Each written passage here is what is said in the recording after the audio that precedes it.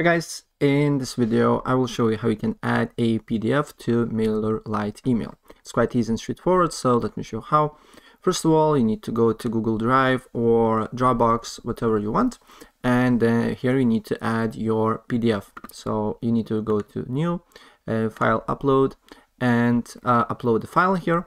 And once you upload it, then you need to click on your PDF here, and then on the Google Drive, you will see when you click on your PDF on the right side, Manage Access, right? And make sure that this one is not restricted, but anyone with the link can view basically your PDF.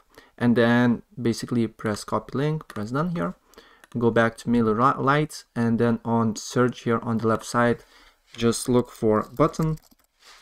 For example, this one. It will work. Drag to whatever you want and click on the button, and here enter your basically PDF URL and press save. And if we, for example, preview this,